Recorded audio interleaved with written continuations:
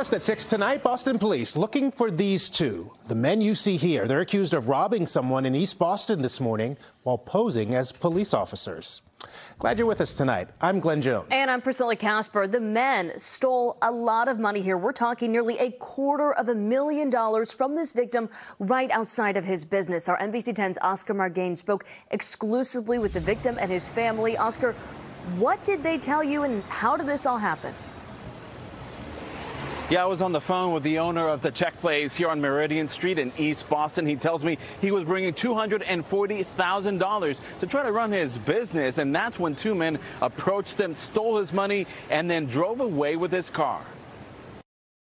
Take a good look at these two men who police say are behind a robbery Friday morning in East Boston. Robbery in progress, 230 Meridian Street. A 911 call coming in at 9:30 a.m. for a reported robbery at the Check Place on Meridian Street. The owner, Arthur Rizzo, bringing $240,000 to his check and money order business when he says two men pretending to be cops stole his money and drove away with his black Audi. I've seen a good multitude of things on a Friday morning, but this is definitely one of those odd ones.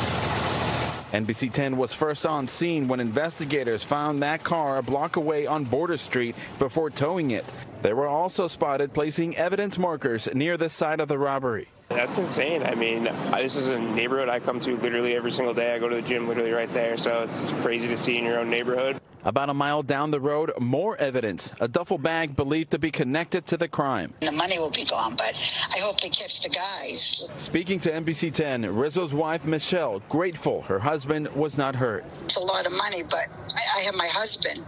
They didn't shoot him or kill him. That's all I care about.